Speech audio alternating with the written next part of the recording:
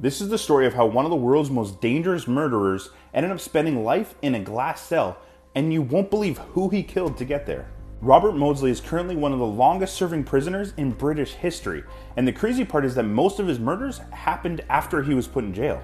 He grew up in a family of 12 children with abusive parents. At one point he was locked away in a basement for 6 months, only ever visited by his dad, who would beat him multiple times a day. This obviously caused some crazy trauma for Robert, and as he grew up he struggled with drugs and mental health, and he knew a thing or two about child abuse. So when one man picked him up and started bragging about how he abused his children, Robert lost it. All his pent-up anger and fury just came out, and he murdered the man right then and there.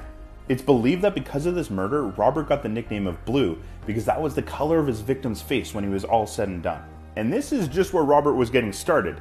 You won't believe what he did after he was in prison to be the man that got locked away in a glass cage.